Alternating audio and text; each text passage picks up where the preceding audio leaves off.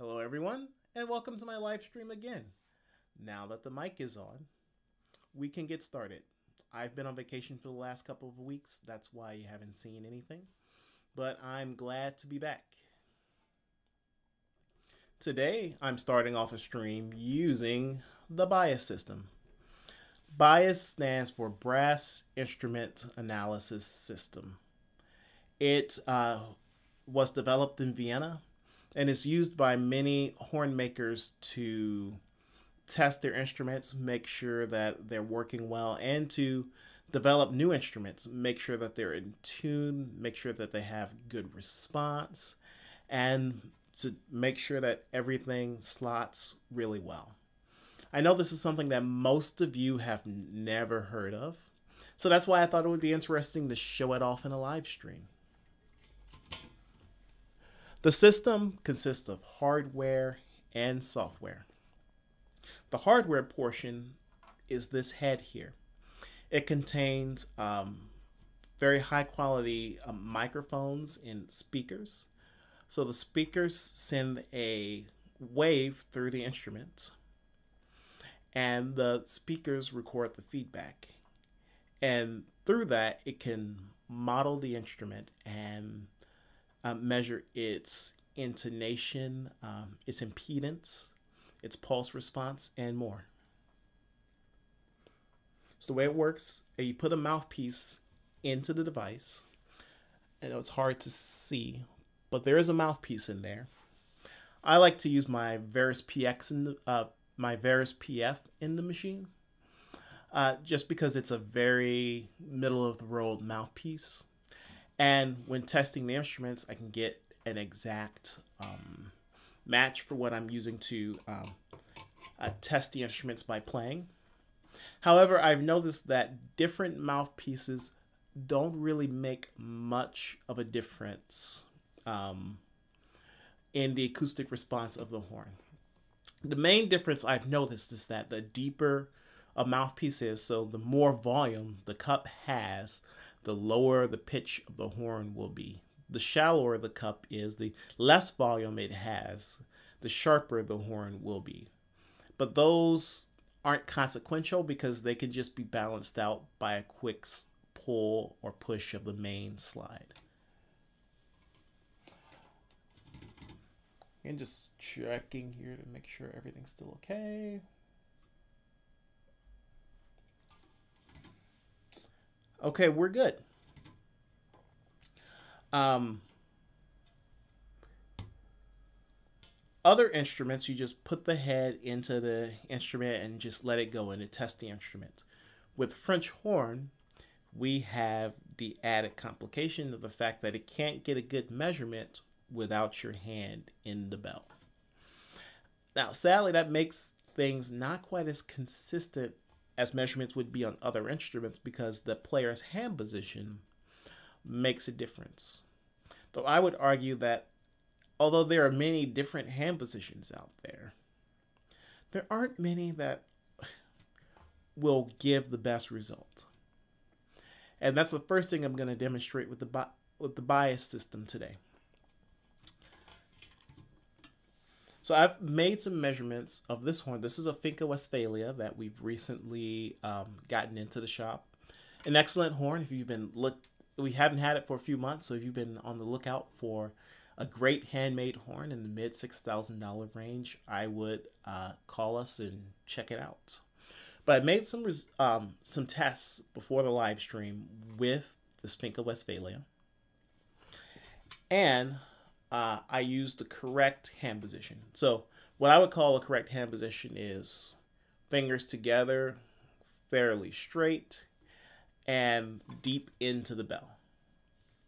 Now I'm going to see what happens to the intonation if I move the hand out and cover down a little bit.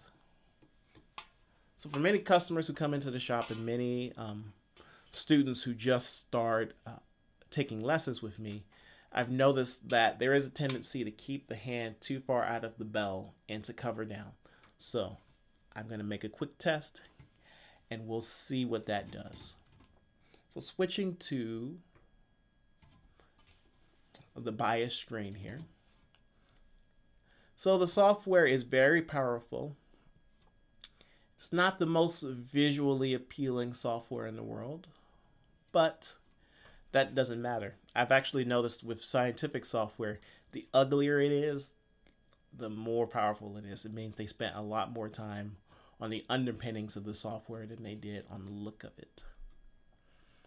And we have the measurements that I took earlier of the Finca Westphalia. I'm going to take a quick measurement here on F open valve.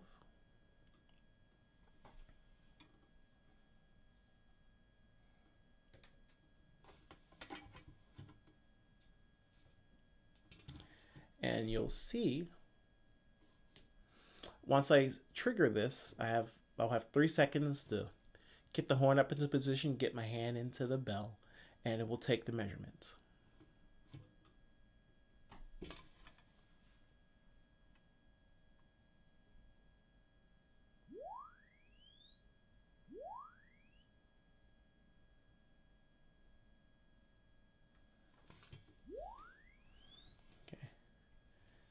We're only going to do F open for now.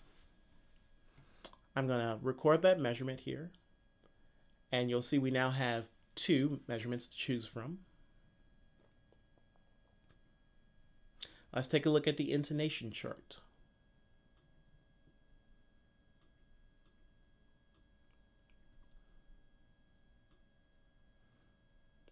So here we have the intonation from my hand being deep into the bell. The notes do correspond to pitches in F, so this is how we would read it. So F at the bottom of the staff, E, and so on. Now you may, if you've never seen one of these charts before, you may be shocked that no horn is perfectly in tune. No horn is perfectly in tune. And of course, you'll see all of the tendencies. For example, E, open E is always flat. It really just depends on what varying degree it is flat. If I do a measurement and E is sharp, then we know something is very wrong. But most people are used to that being flat. However, this is exactly why I use trigger 2 or 2 on the B flat horn whenever I can on that note, because I know open F is going to be flat, and I definitely don't tune on that note in the orchestra on open F horn. I only tune on the second B flat valve.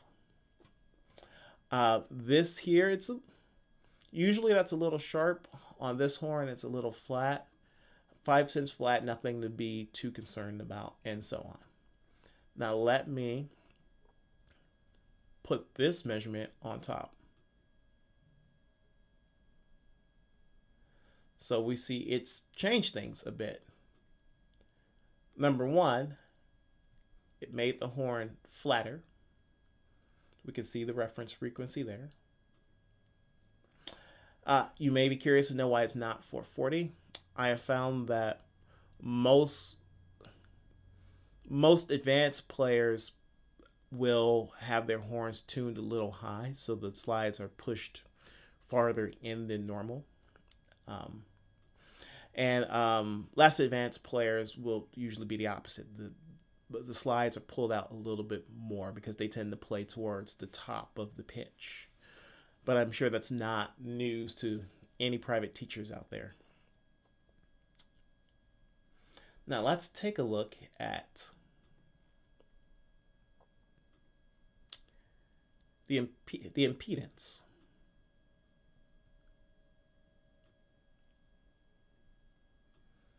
So this impedance chart here, each one of these peaks matches up with partials. So if I want to find middle C, so I'm looking here, I'm dragging the line, I'm looking here for where it lines up. So obviously that we don't need to worry about. And then there's the fundamental. So here we go. That's middle C. But one thing I want you to notice is that all of these peaks are very, very narrow. And the peak itself represents the amount of energy that is let through on each of those partials. So in general, the higher the peak is, the slottier that note will feel. And the more energy you'll get out of it. For example,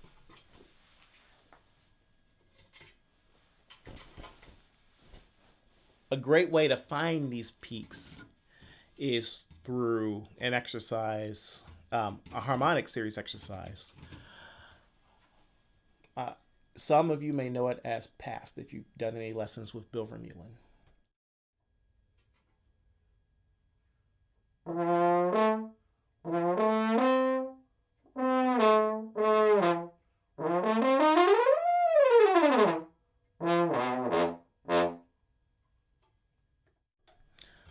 So each of those snaps that you hear are the horn, the sound of the horn wanting to align to the peaks that you see here on the screen. But notice how narrow they are.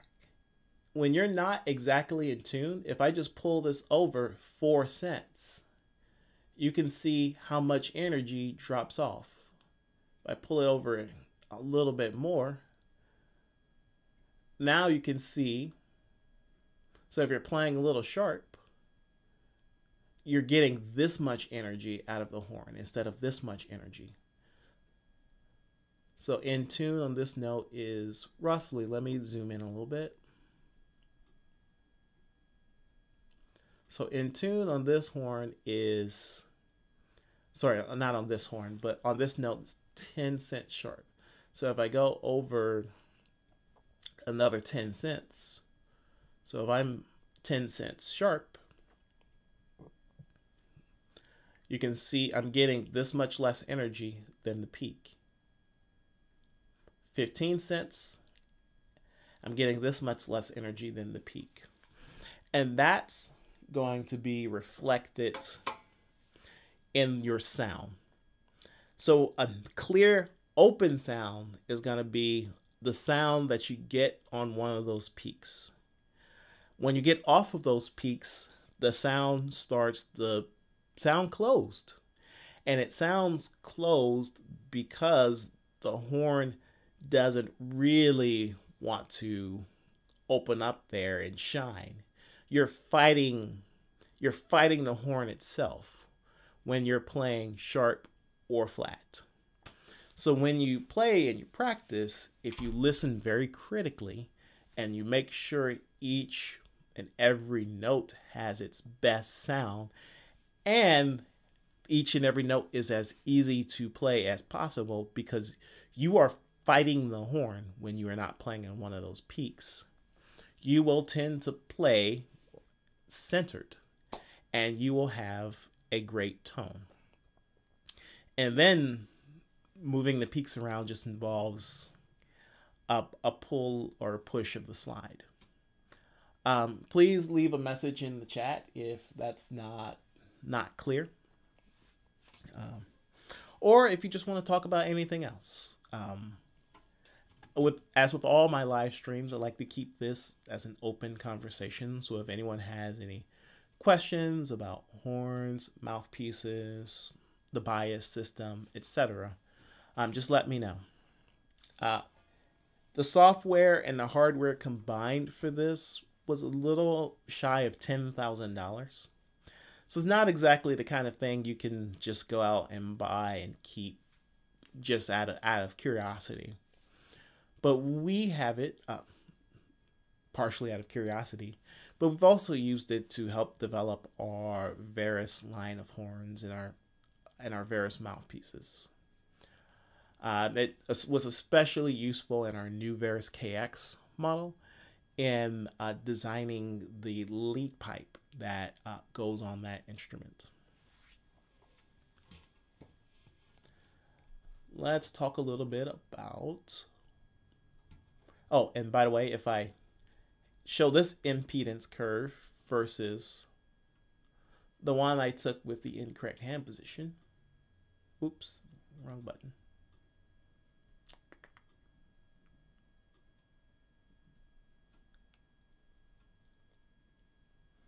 You can see how everything has changed.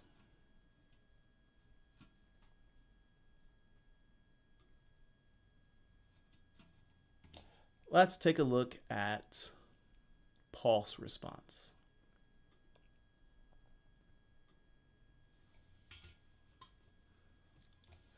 So the chart here will basically tell you how, in a way, it tells you how well the horn was made.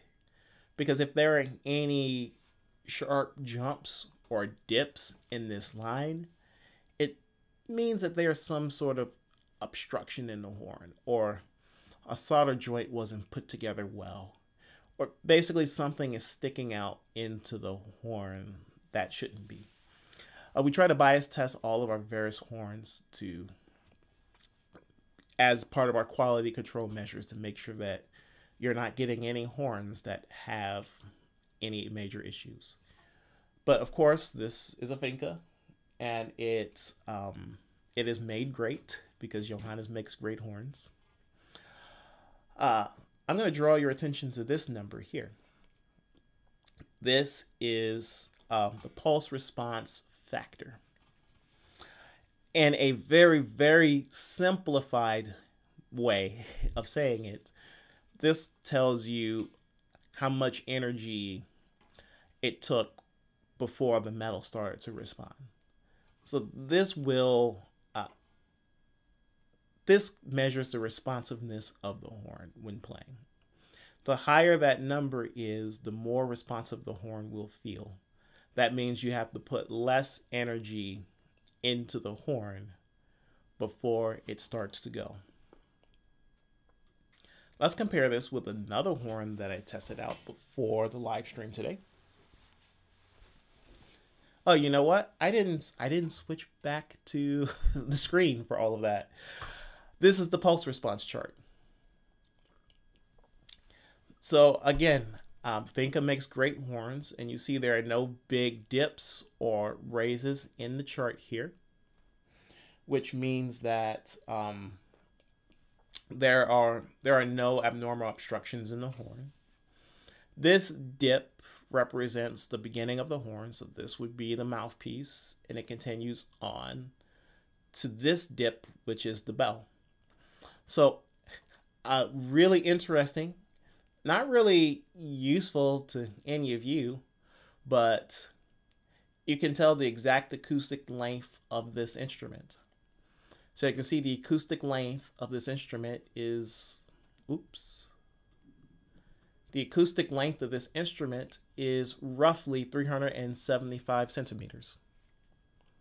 So there we go.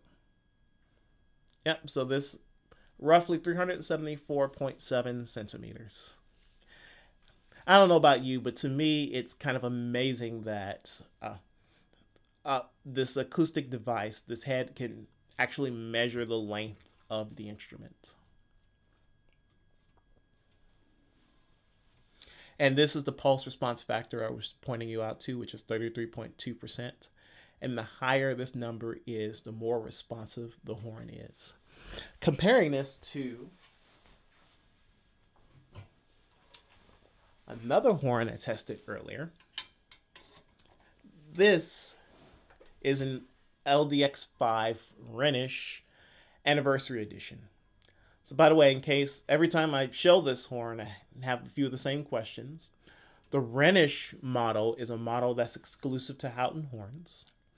It utilizes long solder joints on the F branch and the lead pipe, and that creates a horn with more depth in sound.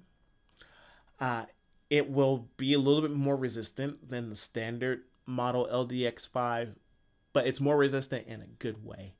It means that you have to put less energy into the horn to get a great sound. So instead of blowing more, it feels more free blowing, but really you're just wasting more energy and more air. This, in our opinion, plays more efficiently and sounds better. And Anniversary Edition reflects some changes that that Dietmar Dirk made at the anniversary of the horn. But taking a look at the pulse response chart again. Again, this is the pulse response of the Finca Westphalia. And let's compare it to the LDX5.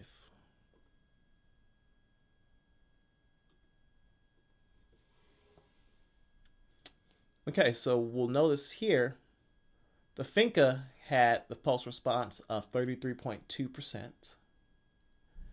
That means the Dirk is going to feel ever so slightly less responsive on the F open horn.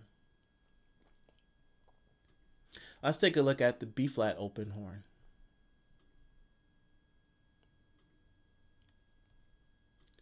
First thing to point out is the pulse response factor is much higher, because it will always be higher on the B flat horn because the B flat horn is shorter and thus more responsive.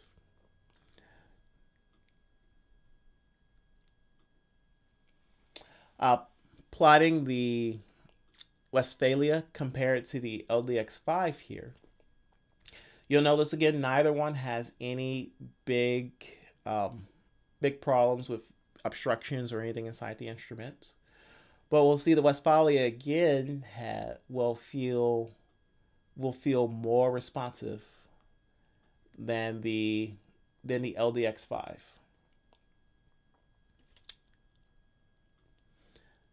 Now, if we plot the impedance of these together, yeah, that's not the right one. If we plot the impedance of these horns together, that's the LDX5, so blue is the LDX5.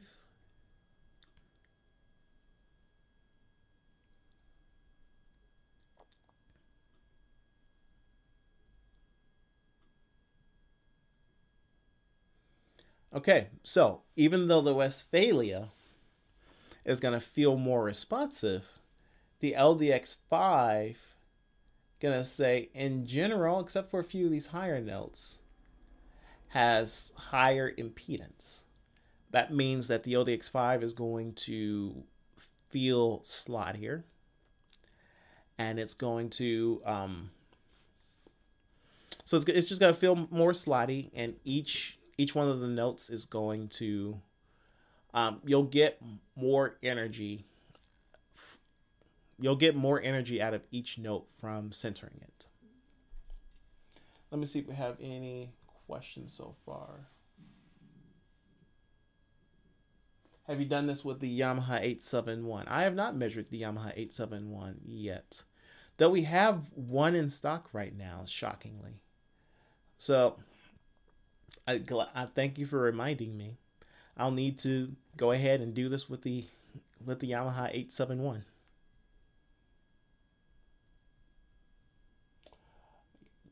Let me take a look at Facebook. No comments on Facebook. Now let me turn off. Okay, yeah, we go live chat. Okay, and I see quite a few of you are watching. Thank you very much. I know this is not the most exciting topic in the world, but thank you for joining in. And let's take a look at the intonation tendencies of each horn comparatively. So I'll start off with the LDX5 again, so that the LDX5 continues to have the same color. So the LDX5 is going to be blue.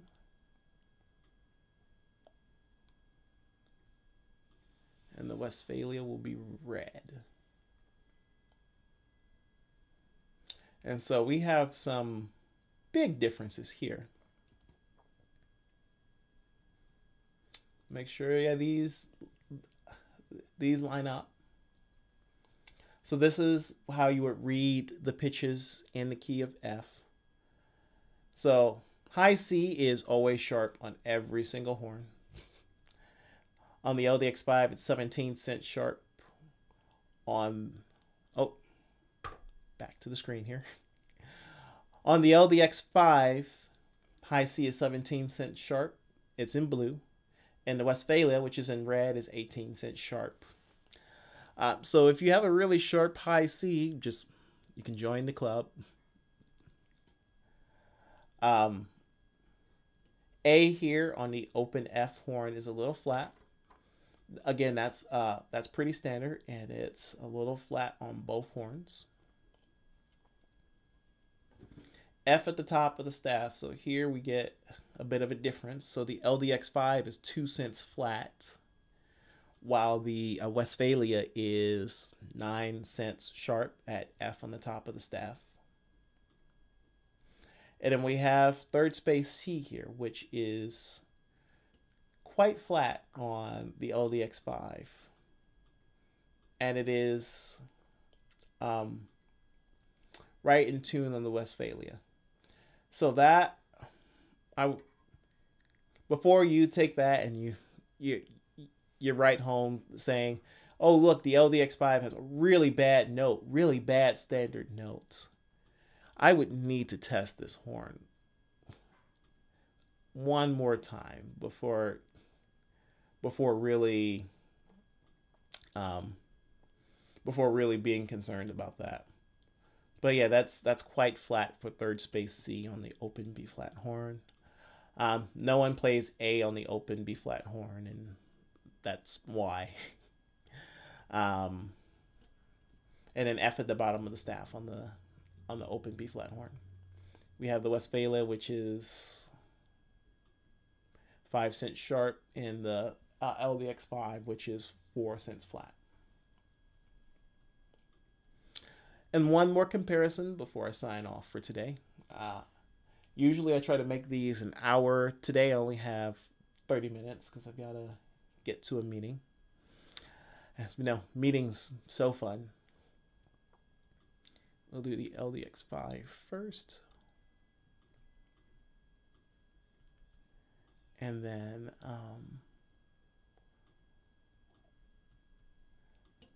the Westphalia. So open F horn and the notes we would play in the open F horn. Low C is 6 cents flat on both horns. Again, if you've played that note, you know it tends to be flat. The LDX5 is a little sharp on G, while the Westphalia is a little flat. E in the staff, it's a bit flat on the LDX5, 20 cents flat, versus 8 cents flat on the Westphalia. I try to avoid that. As I mentioned before, I try to avoid that note in general. C at the bottom of the staff. LDX5 is perfectly in tune, which is why you don't see a bar here. It means it's at 0. And the Westphalia is 3 cents flat. And G, the LDX5 is perfectly in tune, and the Westphalia is 5 cents flat. So I still have multiple viewers for this. Shocking. That's all I have today. This is just a basic introduction to the bias system and what it can do. On many of the horns that we have on our website, we post these charts so that you can see the impedance and the pulse response and the intonation. Although it's not at all a replacement for getting your hands on a horn and playing it, we feel it can help you to make a decision, especially if you don't have the ability to come to our shop and you need to narrow down the instrument, the instrument that you would like sent out on trial. I see I have no other questions. I will be giving this talk. This was kind of a practice run for a talk I'm giving at KBHC tonight, during the session with an evening with Houghton Horns. It'll be me, Dennis Houghton, and Karen Houghton. Dennis Houghton will be talking about some repair techniques from his bench in the shop. I'll be talking about horn acoustics, and Karen will be talking some practical advice about pedagogy and managing your studio. I have some years of experience with this. They have dozens of years of experience in their field, so it should be a great talk. As with everything we do, we try not to make it commercial, so it is an educational talk. And we'll see you tonight. Bye.